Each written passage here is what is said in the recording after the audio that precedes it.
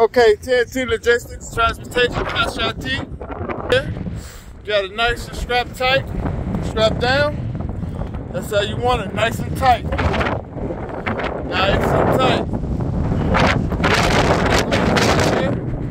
It's a preload for the morning. I like the preload so I can just come out and go. Don't come down here and waste no time. I like to preload and go. TNT Logistics and Transportation. Hashtag Tony.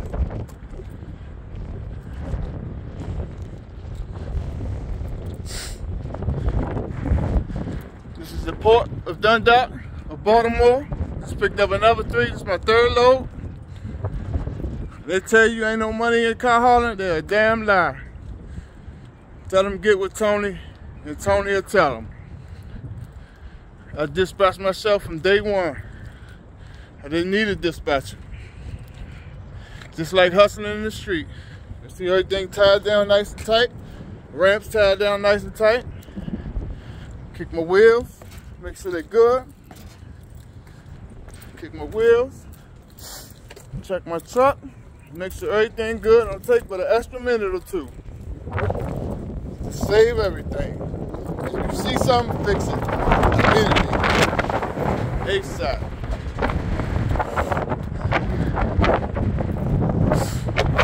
Yes, sir. Get out of here.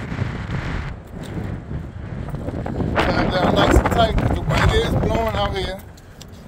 Tonight, the wind done picked up on us. The wind done picked up on us. Yes, sir. It's my 3rd load for the day.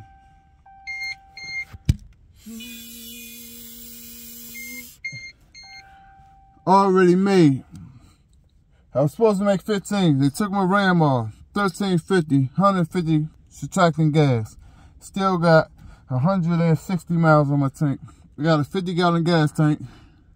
I didn't put my other gas tank in the back because this is a 50-gallon. Choice is a program of the Maryland Department of Health. And I get more gallons on this. Hold on 1 second, y'all. I get more gallons on this 50-gallon. Sometimes I get 600 miles on my tank. That's why I say I like these better than the old ones. They did put a bigger gas tank and added a couple of more little features to the truck.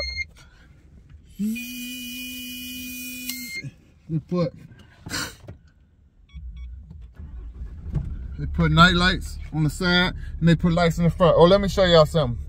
When you have a load of 3, see that?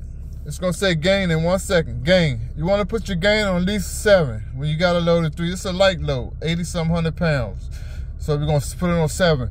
But if you got anything heavier like pickup trucks, you at least want to put it on 8.5, at least 9. Okay, this is your gain button right here. This control your brake up and down, up and down.